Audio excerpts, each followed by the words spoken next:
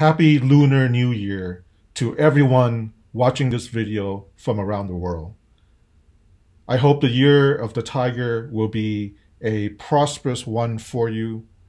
If the year of the tiger turns out to be the year of the pussy cat, well, at least we still have the Rust programming language. So continuing with the Rust series, Rust does have a foothold in the JavaScript world.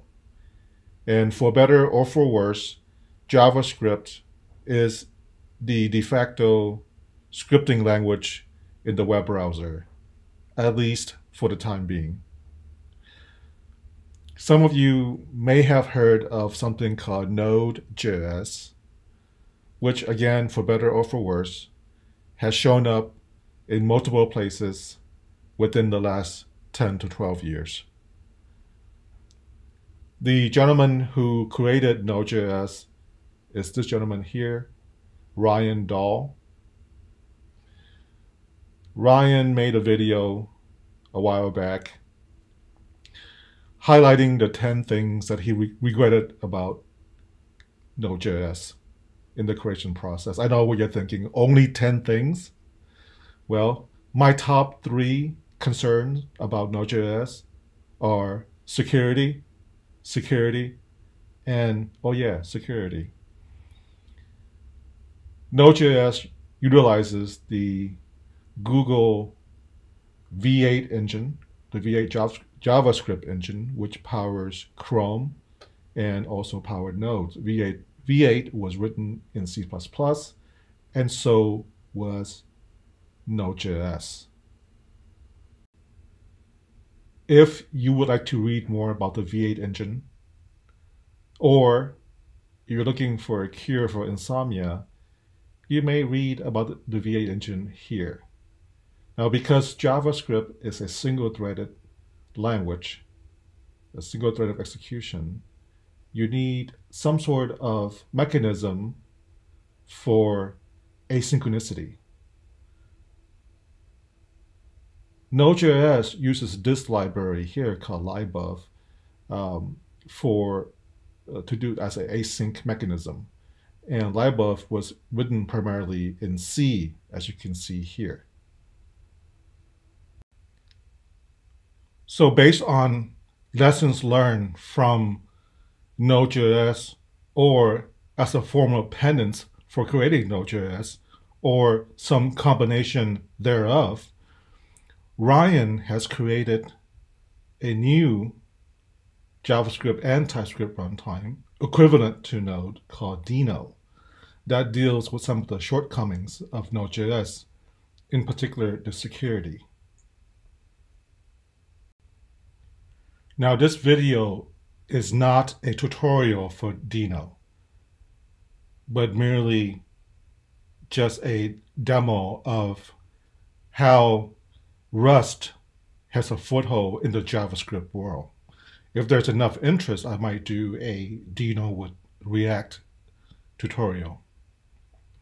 Deno is written entirely in Rust. And here is some repository on this GitHub account for Deno. Like Node.js, Deno also allows for bindings. Instead of using libov, Deno uses a different asynchronous runtime for Deno, and it's called Tokyo. And so why did Ryan choose Tokyo? Well, funny you should ask that. And this is the reason. This is Ryan Dahl's account here on GitHub. And he said Tokyo is a Rust module which works with the future abstraction. Libov is C and would necessitate building a bridge to run futures. So there's your answer. Now, yeah, so Deno does fix some of the shortcomings of Node, but is it faster and better than Node.js? Well, I think that's a subjective, for the time being, this is still a subjective question. Node.js, like COBOL, like Java, like C, like C++, isn't going away anytime soon. There's just way too many apps in production for it to just disappear overnight. But if people who stood on the sideline while NodeJS was taking off, but had an inkling to jump into the JavaScript world, Deno might be their solution. Oh, by the way, there is a benchmark site comparing Node.js to Deno.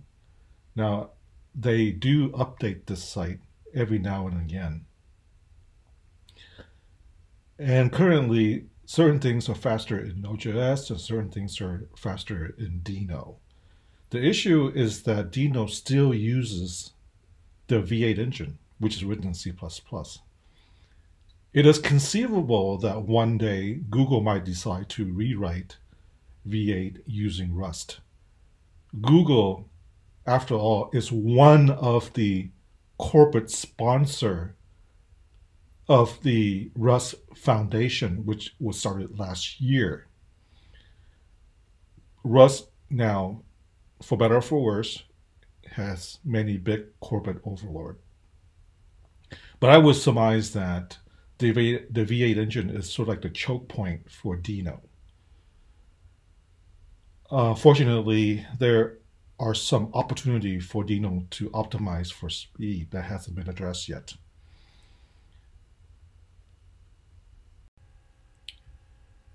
You can install Deno like you would install Node.js. Or you can download the entire Rust binary and compile it yourself.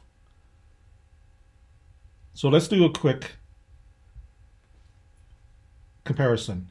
So let's run Node. Node gives you sort of like a CLI and a REBL to play around with locally.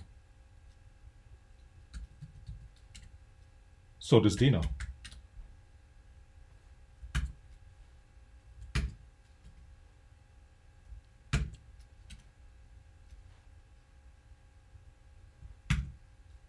Okay, nothing revolutionary there, but I think the important thing about Deno is the lack of node modules inside of your project, keeping it much cleaner and more secure. Okay, so if you like my brand of humor, and if you're not a subscriber yet, please consider subscribing. Otherwise, I'll see you next time. Take care of yourselves.